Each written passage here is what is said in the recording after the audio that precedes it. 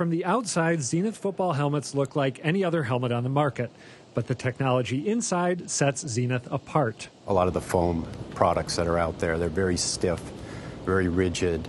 They really don't displace energy as well as our air cell. These are the air cells Zenith President Chuck Huggins is talking about. Because of them, Huggins says, players in Zenith helmets have less recoil when their heads are hit and less risk of brain injury. And that's not the only thing Zenith does differently. Designer Kyle Lamson showed me this traditional helmet as a contrast. All of these foam parts are actually attached to the shell itself. So there's no movement between the shell and the foam parts of this. So when a player gets hit, the entire helmet is going to move as one piece. But in a Zenith, the cushioned interior, which they call the bonnet, and the hard shell don't move in tandem. When the player gets hit in our helmet, the helmet is able to move a little bit independently of the head, with the goal of helping to reduce rotational impacts that are imparted onto the head and the brain. What's more, Zenith's chin strap links to this piece that cradles the base of the skull, providing better fit and extra protection. Zenith was founded less than a decade ago, but its share of the football helmet market is 9% and growing. And Zenith isn't the only local company using new technologies to tackle concussions. Pretty much what it is, it's a soft sensing skull cap. It's measuring the energy that's delivered to the head. Using an accelerometer that measures linear acceleration and a gyroscope that measures rotational acceleration. The Reebok Checklight is a joint venture of Reebok and MC10, a Cambridge-based wearable electronics firm. It's worn close to the skull and instantly signals when the head is struck. Yellow for significant impacts, and red for serious hits. We're finding that a lot of athletes, in the heat of a game, they don't want to raise their hand to indicate that they've sustained a hit. And especially with young athletes, they may not even know how to best articulate what's just happened to them. So a light really takes the burden off of the athlete to have to report those symptoms in real time. Of course, the search for new anti-concussion technologies isn't restricted to Massachusetts. At the University of Notre Dame, researchers are working on a concussion diagnosing app that analyzes users' speech. So during the test, the athlete speaks into a microphone on a tablet device, and the speech is analyzed for acoustic features. Meanwhile, new products like the Guardian Cap, which straps to the outside of football helmets, and the Full 90, a padded headband for soccer players, take a somewhat lower-tech approach. Of course, none of these eliminates risk.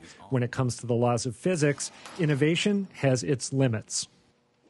And Adam Riley is here. Well, you said earlier in the piece, the NFL has put out this $10 million incentive for companies to come up. This is independent of these people. They've already done it. But should they be applauded for that, or are they just trying to bury this whole thing? You got to see the $10 million award or incentives that they're offering in connection with the, I think, $765 million settlement they reached with players who accused them of not addressing this problem adequately in the past. So I tend to be a little cynical with the NFL's offerings here, more as an attempt at damage control.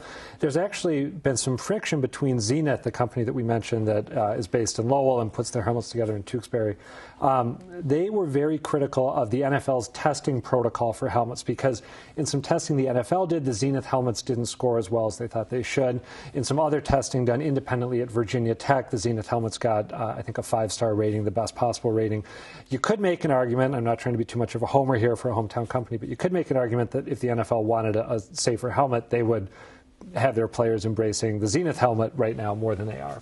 So it's hard not to be a little cynical. All right, the Reebok thing was a little more puzzling to me. It's almost like a headband or a skull cap, and you wear it underneath the helmet? You can wear it underneath the helmet, or you can wear it, if you were, say, a soccer player, you could wear it while you were playing your sport. And I think what's most interesting to me about this technology is the idea that people can't be trusted to report their own symptoms. This is something that we heard when we talked with that neuropsychologist yesterday, Neil McGrath. He made the same point. One of the good things about baseline testing is people will be more honest with a computer than they are with a physician.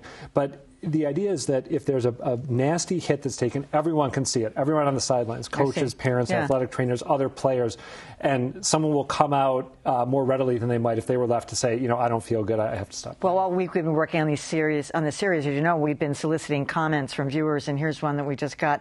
A viewer says, I am always floored by the cavalier attitude students have about keeping their heads safe during any sporting or athletic play. I almost wish children could meet disabled adults who suffered brain injuries as children in order to truly understand what's at stake. What really struck me about this comment, two things. The woman who wrote it, as I recall, said that she had a sibling who'd been injured seriously, got a serious brain injury as a child, I think in a biking accident.